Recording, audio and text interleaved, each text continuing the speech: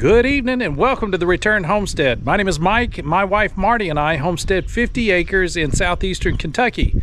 Today we're really excited to give you guys the first garden tour of the year. We actually shot this garden tour yesterday, so some of the footage you're going to see is from yesterday. We did have a corrupted video though, so we lost a lot of the footage. We're going to go ahead and do that tour again today, so we make sure you guys don't miss out on anything. Today we're going to go through the garden and show you where we're at right now. This here is a squash that gets to be about 18 to 24 inches long. It's orange like a pumpkin. I'm not going to pronounce it.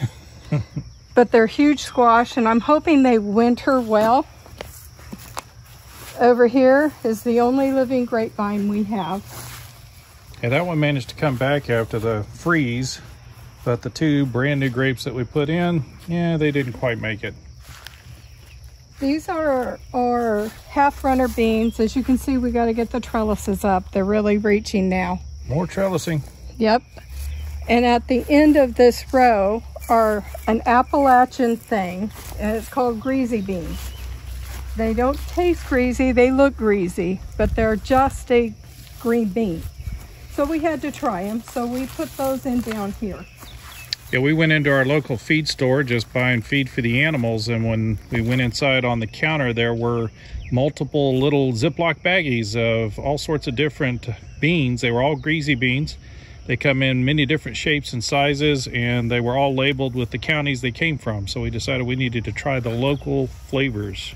They also had a little story from each family that was growing them, so it's kind of cool. This mulberry, we are seeing some growth at the bottom. This froze, it had leafed out. It froze when we got the big freeze after everything had leafed out. I think we're going to be able to save this. So we got hit by Kentucky's blackberry winter. This other mulberry also was completely denuded. It looked horrible, but it's recovering well. It looks Even great. The main stems are growing good now. Our tomatoes, we already need to tie them up again. And as you can see, they already need prune. This one's almost hitting the ground. Something we didn't have in the desert was blight or powdery mildew. Here it's a big deal. So if you have powdery mildew, it's a tablespoon, I believe it's a tablespoon per gallon of water, and you spray them, and that will take care of that. The blight, you just got to have tablespoon airflow. Of baking soda. Baking I'm sorry. soda. Read my mind. That doesn't come through on camera. Yeah. Huh? So they're doing very well. They're all responding quite well. Definitely need to prune them again. The plan is to keep them pruned up to the bottom of the trellis at the very least. So we'll keep removing the lower branches until we have nothing but stalk up that high. And remember, don't do that with determinate tomatoes. Determinate tomatoes have a determinate amount of fruit. You cut off branches and you're going to lose that. They produce fruit all at one time. It's one and done. These will keep vining up until the frost hits them. Got a couple of elderberries growing right here in the middle of the garden. They're doing extremely well this year. We actually transplanted this one from Nevada. It was just getting its legs when we moved, and it is definitely flourishing here. We're going to have to start moving some of the stems out. It's spread out quite a bit more than we intended. It likes Kentucky. It definitely does. This is my kitchen garden. So I have mostly brassicas in here, which are cabbage, cauliflower, broccoli. Any of the stinky vegetables usually are brassica. These are cabbage. This is the Dutch flathead. I've planted big mammoth gray stripe sunflowers in here, hoping that the leaves, which get very large, will shade the brassicas and keep them from bolting. That's the hope. Here well, we have some more. Remains to be seen. And a random tomatillo. As you can see, bolting is an issue this time of year for a lot of things. This is cilantro, and it's already gone to flower. We'll be getting seeds off of this one.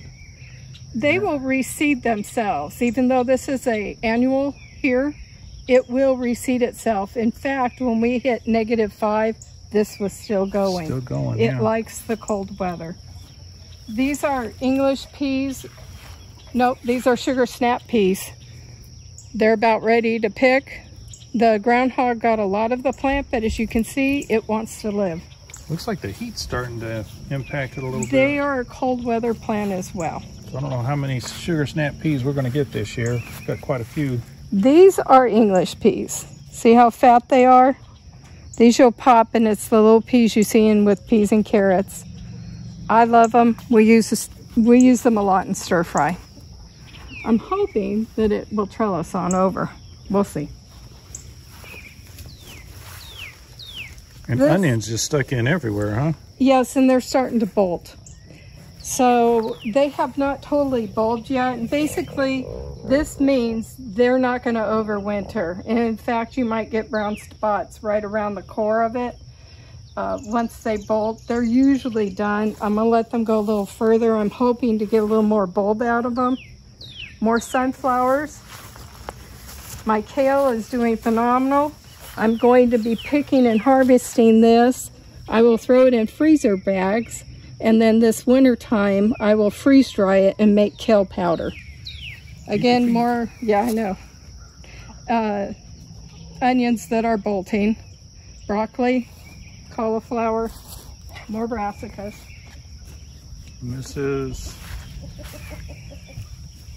what? Tomatillo. Tomatillo? Mm-hmm. That's great for making salsa verde. Salsa verde, good stuff. These are our white potatoes. Oh, I see a bug on it. Oh, those Japanese beetles. No, that is a ladybug. Nope, yeah, it is, isn't it? Not sure what kind of beetle it is. We're going to have to investigate that one and find out. I got one right here too. But when we find the bugs, we just remove them and squish them. There's another one. That's a Japanese beetle right here. It's definitely a Japanese beetle. We've been trying to keep them off of here. It's been about 7 days since I hit them with the neem oil. So we're gonna have to come back with some more neem oil because there's a ton of the beetles back on it again. They're all over the place. Are they? And this was the big surprise that we had in our potato patch. It's coming back up though. It is starting to stand back up, but we came out here last night and there was this big crater in the middle of our potato patch. You can see they're about 2.5 feet tall. And all of a sudden, right in the middle, everything had laid over. And there's no pathway in from an edge where a large animal may have come in and laid down in the middle. Crop circles. Crop circles in Kentucky in our potato patch. So if anybody has any idea what could have caused the potatoes to just lay over in the middle of the bed like that, please let us know in the comments. Wow, they're heavy on here tonight. Yeah, I see the beetles everywhere. They weren't out there this afternoon like that. No. So may have to get up a little early and hit them with some neem oil in the morning. Yeah.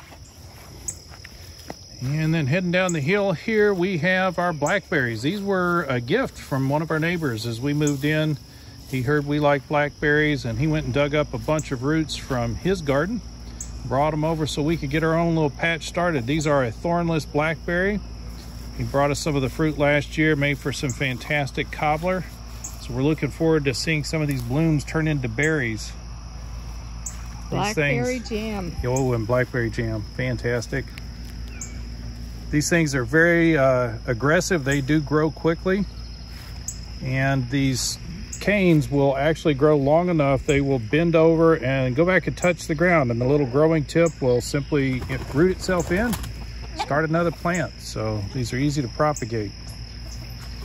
Right above the blackberries are the sweet potatoes. These were the extra ones that I purchased and we had to find a spot for. You guys saw me making the video about putting these things in. We've got two different types. We've got a white sweet potato. Yes, and this is the Beauregard, which is the purple. Right above the sweet potatoes is our one and only pear tree. This is a self-pollinating pear trees. Normally with pears, you need two different types in order to get the right pollination. This one will self-pollinate. We've already got fruit on it. This is our second year of having this. We have a great nursery here that we get trees like that, and they're very reasonable. So this thing has not grown that much, but it looks like a full-fledged tree to me. That's a nice tree. It's doing well. We've got only a handful of pears on it this year. We were hoping for a little better harvest from it, but we had the same problem with the pears that we did with our apples. So our apple trees started putting on blooms, and then we got a cold snap and all the blooms fell off. This tree did set 10 or 15 apples. They've already fallen off. So it doesn't look like we're going to get much of an apple harvest this year. And then back here underneath between the apple and the pear, we have a turkey fig. Now the goats did a little landscaping for us one day when we were gone.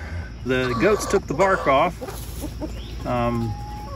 I accidentally left a hole in the fence and they took advantage, came out, decided to chew around in the garden, and they enjoyed eating all the growing tips off of the fig. But it is starting to come back out down at the bottom, so the roots are sound. It is. We'll wait and see what develops out of that. Thank goodness. So when we moved in, this was kind of a useless hillside. One of my first projects was to come out here and put in a couple of swales, and the whole purpose was to get some blueberries planted. We got these from the local extension service. Yeah, so we went to the extension office and got these. And they haven't grown very good, but we are starting to get some blueberries. What do you think? Not quite. They're still tart. They're just still a little good. bit. They're a little tart. So we got the swale set up to try to keep the water on the hillside as much as possible. Make sure that these guys got plenty of water when it rains. And in these buckets up against the porch, we've got a bunch of Swiss chard. Guys, we've been harvesting this stuff and throwing it in some bacon grease and cooking it down. It mixes in with just about anything else you're eating. But fantastic it is starting stuff. to bolt. Yeah, we've got a couple of them that have decided it's a little too hot, so they're bolting. Even though they're in the afternoon shade. But most of what you see is growth in just the last week, because we've harvested a couple of times. And that a looks random like a sunflower. Yeah. We do enjoy our sunflowers, so they've kind of been spread around the property. Sugar Rush peach.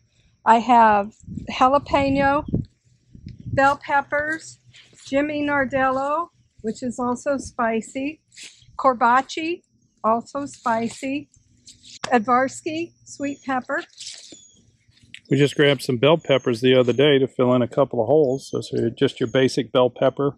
I've got Janie peppers, which are peppers that our neighbor gave us. I saved seed, and I have planted those. As you guys can tell, we enjoy our peppers. This is artichokes. I'm not really fond of the fruit, but I like the plant. It is pretty. This is what happens. This is my eggplant, and it's been attacked by beetles. This is what happens. I've got some leaves on the bottom that aren't totally shredded like Swiss cheese, and we are treating it, but this is what they'll do to you. Those and the Japanese beetles will do that.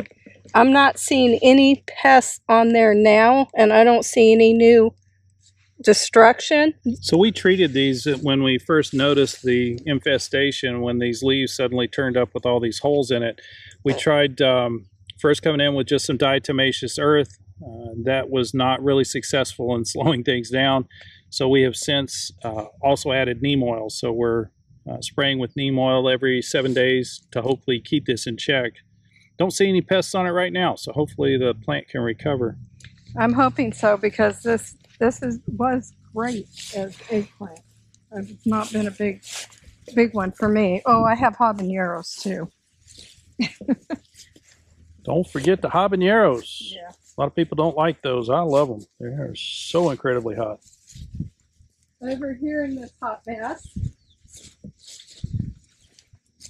are zucchino rampicante. And those are seeds that I got from Baker Creek. They're huge. They get really big, long. They're a Italian zucchini.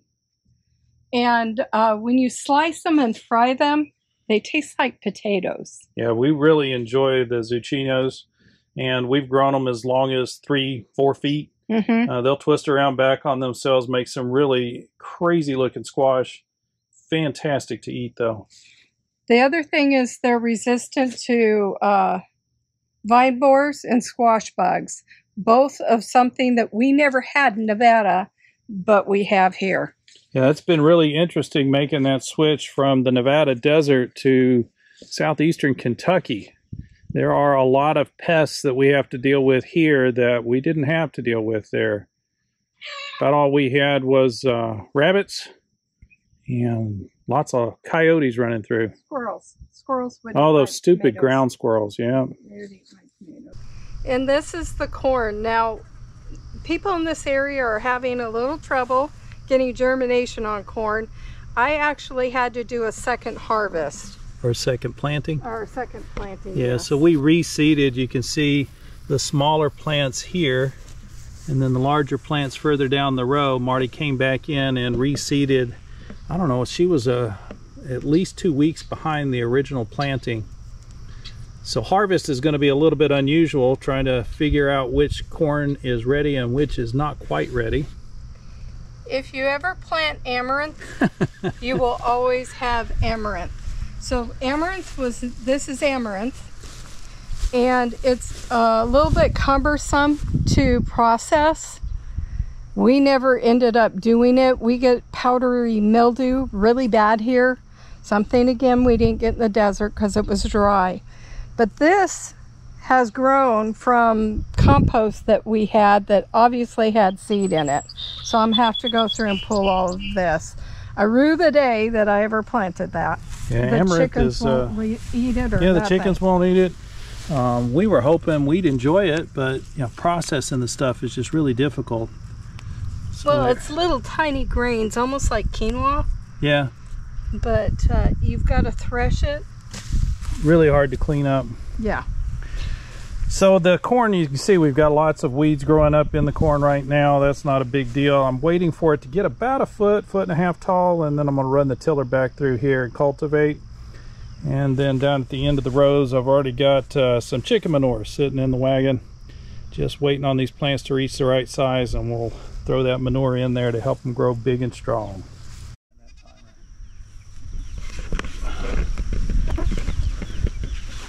The mystery of the potato patch. Yeah, the plants aren't broken, they're just pushed over. Something was in there, but I don't see how it got in. No, it's a completely closed circle. The only thing I can think of that this could possibly be is a bird of prey, either a hawk or an eagle. Well, we have them here. Coming down, yeah, smacking into it. I mean, it almost looks like a meteor crashed in here. Huh, we'll water it. If it was a dog or even a deer, there would be a path and there's into none. The potatoes, and there is no path through here, indicating how they got in. Guys, you may think it's a good idea to plant your potatoes tight, but if you want to work the rows, not a good idea. This is difficult to do. It's a little weak at the bottom. Maybe They're just not broken. Water. I think we water them and see if they'll come back up again. They should be fine once they straighten back out. Okay. That is really weird. It is weird. It wasn't that way this morning. But come over here and look at this. So you can see just me walking carefully up in the potatoes left a little bit of a trail. So whatever struck here had to come from above. Weird. Very weird. All right. I can see some trail cams in our future. We need trail cams. Yeah, we do. And this is our herb garden, or the tiered garden. These tiers were already here when we got here. We did amend them. Yeah, we amended them. It's not exactly how I would have built these, but it was functional. The soil was almost 100% clay. Not really a lot for growing plants in. Hey, Domino. So we did amend them pretty heavily, and the strawberries, at least, love what we've done here. So we've got, we need to pick, at least a quart of strawberries coming in every day. I can see some strawberry jam in my future. Basically, I'm just picking them, putting them in quart freezer bags so I can process them all at one time. Yeah, there's no reason to get in a hurry or try to worry about strawberries going bad. We just throw them in the freezer. We'll take them out and make jam when we're able to. This is bee balm. Bee balm, it's struggling here, but if you don't put it in a container, it'll take over your garden.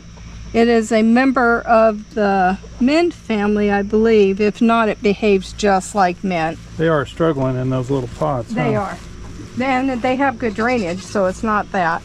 And this is what we thought was wild lettuce. At least that's what we thought we were buying seed-wise. Any of you guys that know wild lettuce, when you look at the underside of that leaf, you'll know this isn't wild lettuce. So we need to come out here and identify this, find out exactly what it is. So again, we've got cilantro that has bolted. Cilantro slash coriander. So I'm saving the seed. Basically, it's a annual here, but it reseeds itself very well, so it behaves like a perennial. Just like one. Yeah, I tell you, from just one of these plants, we can get enough coriander seeds to last us for the next 3 years. So they do put off a lot of seed. More strawberries. Strawberries just popping up Well, everywhere. when they send out runners from the mother plant, you cut them off and bury them. So these runners will shoot off from the mother plant, and that little tip of it will actually grow into a new strawberry plant. So that's how they spread throughout the bed. I've got basil coming up now. I need to weed. Finally growing? Yeah, it is. This is lettuce leaf basil, so they get real big. This is a weed. That's one easy way to tell in your herb garden what's a weed and what's not, guys. Just grab a piece of it, crush it between your fingers, and if it's not an herb, you'll know real quick. Huh. No this idea? is calendula. I thought it was, but I don't think it is. That doesn't look like a calendula, no. But that is. More onions. About to bloom. Got the calendula about to pop out here. Lots of onions. You Calendula is everywhere.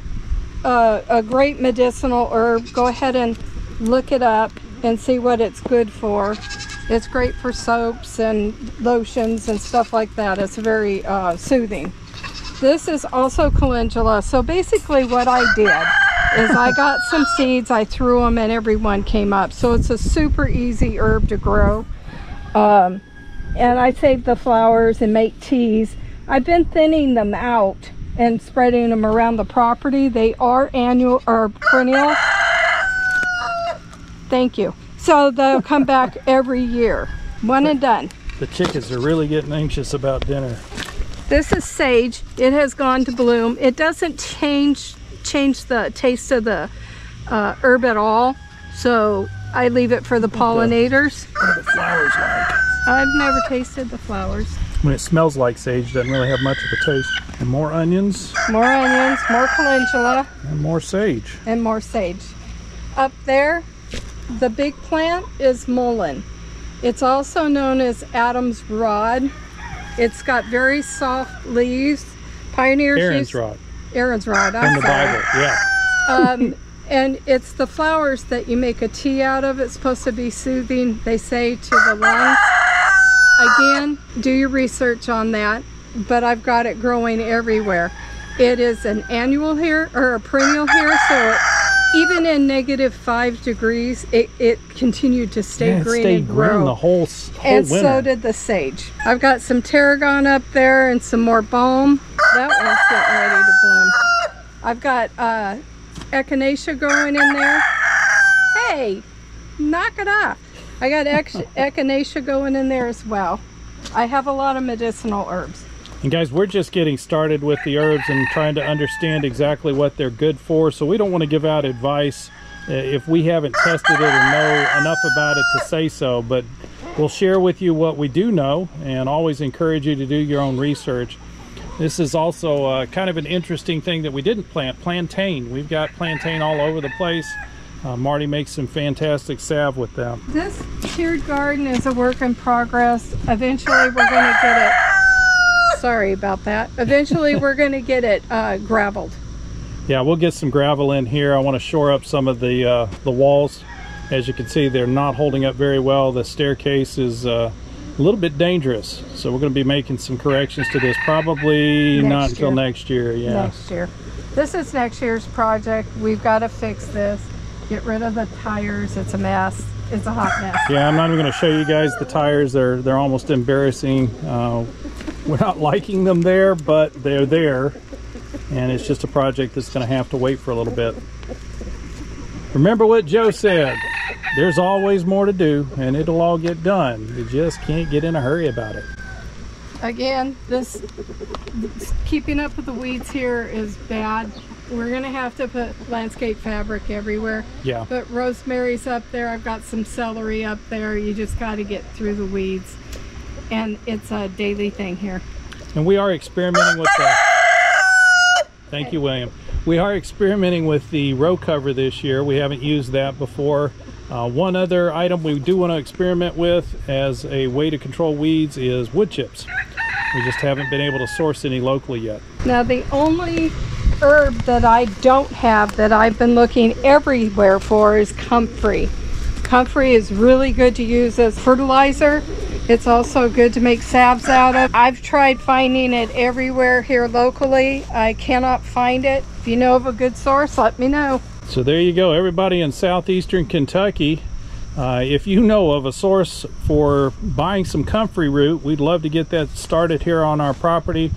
Looks like it's really easy to grow, very easy to propagate, and we just can't find any of the roots. So this is the Aaron's rod that we were looking at there in the herb garden. This one is out in Marty's art garden out front. And as you can see, they are absolutely massive. And those leaves are highly medicinal, very useful in dealing with respiratory problems. It's the flowers I love these things, yeah. I'm gonna have to harvest these. They're to that point now, aren't they? Yeah. And that is our garden for the year. We've gotten everything planted. We're just trying to manage and maintain it, make sure it gets plenty of water on it. We do have some more manure left for compost so that we can keep these fertilized and keep things growing well. It's just a matter of waiting for harvest time, and then it's going to be scrambled to get everything off of the plants and get it all canned, jarred, freeze-dried, and put away for the winter. We appreciate you joining us for this, our very first garden tour. We'll be doing probably one a month of these garden tours just to keep you up to date on what's going on out there in the garden. Vegetable garden. The vegetable garden. Marty will also be doing some tours of her art garden out front, just to let you guys know what's going on out here. We appreciate you joining us here on the Return Homestead. Please do subscribe to the channel. Make sure you hit that like button while you're in there, and we'll see you next time.